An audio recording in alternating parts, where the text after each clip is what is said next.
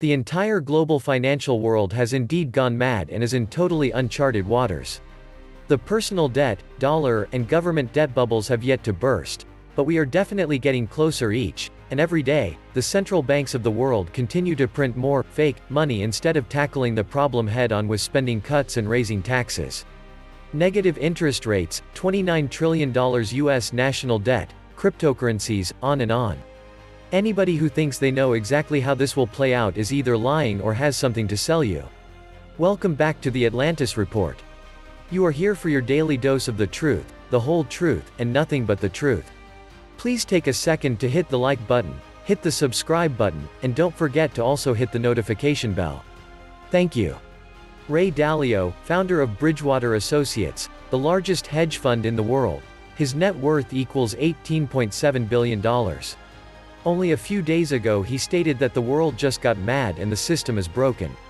Ray Dalio wrote on his LinkedIn timetable, "Money is free for those who are creditworthy because the investors who are giving it to them are willing to get back less than they give." More specifically, investors lending to those who are creditworthy will accept very low or negative interest rates and won't require having their principal paid back for the foreseeable future. They are doing this because they have an enormous amount of money to invest that has been and continues to be pushed on them by central banks that are buying financial assets in their futile attempts to push economic activity and inflation up. The reason that this money that is being sold on investors isn't driving growth and inflation much higher is that the investors who are getting it want to invest it rather than spend it. This dynamic is creating a pushing on a string dynamic that had happened many times before in history, though not in our lifetimes, and was thoroughly explained in his book Principles for Navigating Big Debt Crises. As a result of this dynamic, the prices of financial assets have gone way up, and the future expected returns had gone way down while economic growth and inflation remained sluggish. Those significant price rises and the resulting low expected returns are not just right for bonds. They are equally valid for equities, private equity, and venture capital, though these assets' low expected returns are not as apparent as they are for bond investments because these equity-like investments don't have stated profits the way bonds do. As a result, their expected returns are left to investors' imaginations. Because investors have so much money to invest and because of past success stories of stocks of revolutionary technology companies doing so well, more companies than at any time since the dot-com bubble don't have to make profits or even have clear paths to making profits to sell their stock because they can instead sell their dreams to those investors who are flush with money and borrowing power. There is now so much money wanting to buy these dreams that in some cases venture capital investors are pushing money onto startups that don't want more money because they already have more than enough. But the investors are threatening to harm these companies by providing enormous support to their startup competitors if they don't take the money.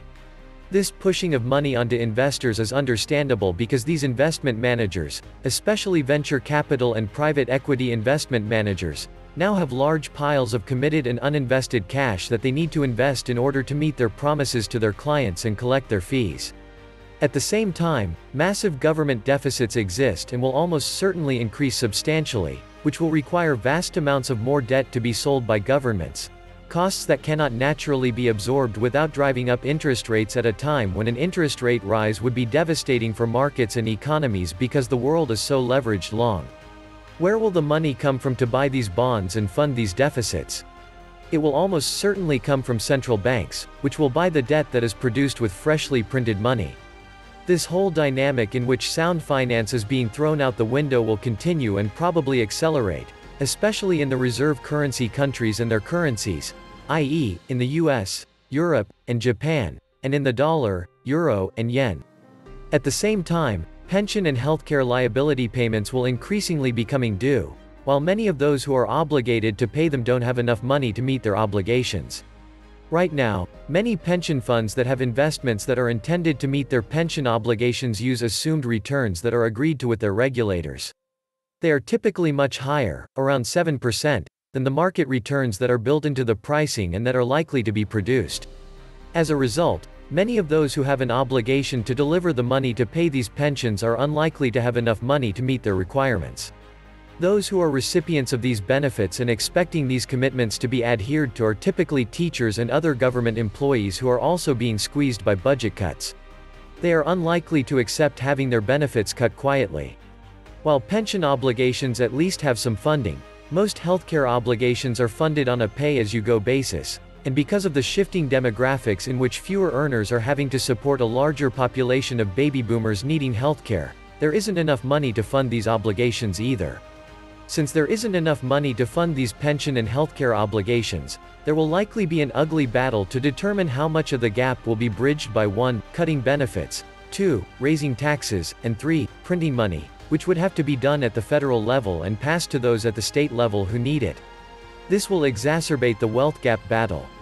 While none of these three paths are good, printing money is the most natural path because it is the most hidden way of creating a wealth transfer, and it tends to make asset prices rise.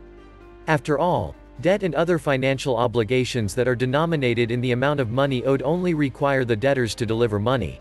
Because there are no limitations made on the amounts of money that can be printed or the value of that money, it is the most natural path. The significant risk of this path is that it threatens the viability of the three major world reserve currencies as a viable storeholds of wealth. At the same time, if policymakers can't monetize these obligations, then the rich-poor battle over how much expenses should be cut and how much taxes should be raised will be much worse. As a result, wealthy capitalists will increasingly move to places in which the wealth gaps and conflicts are less severe, and government officials in those losing these big taxpayers will frequently try to find ways to trap them. At the same time, as money is virtually free for those who have money and creditworthiness, it is almost unavailable to those who don't have money and solvency, which contributes to the rising wealth, opportunity, and political gaps. Also contributing to these gaps are the technological advances that investors and the entrepreneurs that I previously mentioned are excited by in the ways I described, and that also replace workers with machines. Because the trickle-down process of having money at the top trickle down to workers and others by improving their earnings and creditworthiness is not working, the system of making capitalism work well for most people is broken. This set of circumstances is unsustainable and certainly can no longer be pushed as it has been sold since 2008. That is why I believe that the world is approaching a significant paradigm shift. The American financial system is no longer able to offer much, if anything, to the sheep. The creature from Jekyll Island. We, the people, have been gamed since 1913. Fiat currency and the Fed are there to steal from the people. It's rigged, and beyond mad. As George Carlin said, it's a big club, and you ain't in it. Only someone like Ray Dalio has the guts to say the truth openly, that the reserve currencies are being depreciated by the overprinting and unaffordable, unfunded, government spending plans. Game of Monopoly has better restraint than these central banks and governments. The Ponzi debt scheme, quantitative easing, and inflation will eventually lead to loss of trust in the financial reserve currencies. When countries stop exclusively using it to do trade, as the BRIC countries already have, and other people find alternate currencies like Bitcoin, history may repeat itself, leading to the collapse of the system as it stands, leading to some newer, reserve currency. The ECB, along with other central banks, are seriously fearing their survival and want to prevent these independent digital currencies because they can't manipulate them. After we decoupled from the gold reserve in the 70s, the so-called reserve currency group countries have been printing money and spending recklessly. Why? Why not? We have a perverse electoral system that allows politicians to spend on services and tax cuts, not from savings from the current generations, but instead from the future generations who can't vote or aren't even born yet. Surely that is the enslavement of the children and unborn, I hear you say. Well, yes, it is, but most people don't know or maybe don't want to know. These future generations don't get a choice on whether they want to take on the debt to pay for these services. By the time they are old enough to vote, they too will be promised services from their children's future. In short, we are living in a world where very few people are mature enough to take on responsibility for these things, be it on a personal, national, or global level. Telling the truth and solving the root causes of the problems just doesn't win the votes. Imagine you could buy things for free without having actually to pay for it in a real tangible manner.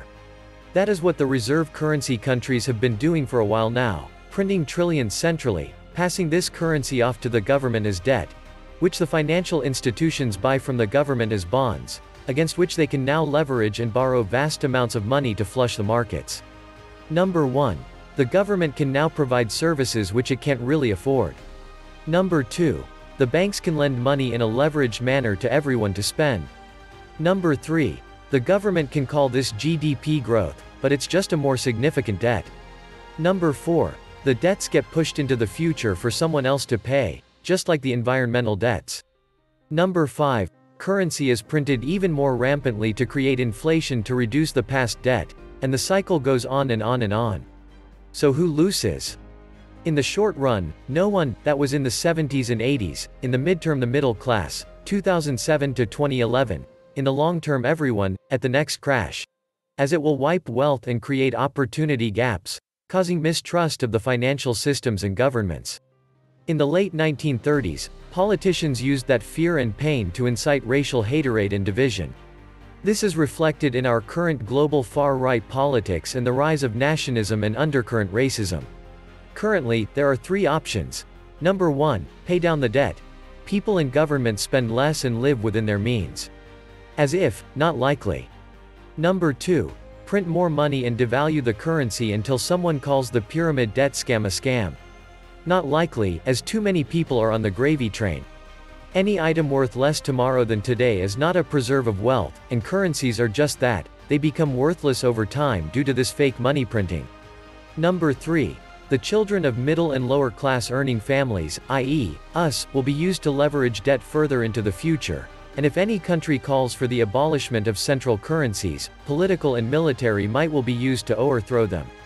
This is most likely. The reserve currency nations bully the non-reserve currency into insolvency or force them to sell their national resources, like oil. When they print their way out of debt, quantitative easing, but when they do it is entirely correct. Only a unicorn and lots of fairy dust can solve this problem, but I guess we the ordinary people will have to work our way out of our debts, while those who are in elite echelons will print the government's debts away and take a fat cut for this creative, or what others may call fraudulent, solution. This was the Atlantis Report. Please like, share, leave me a comment, subscribe, and please take some time to subscribe to my backup channels. I do upload videos there too. You'll find the links in the description box. You will also find a PayPal link if you want to make a donation. Thank you wholeheartedly to all those of you who have already donated. Stay safe and healthy, friends.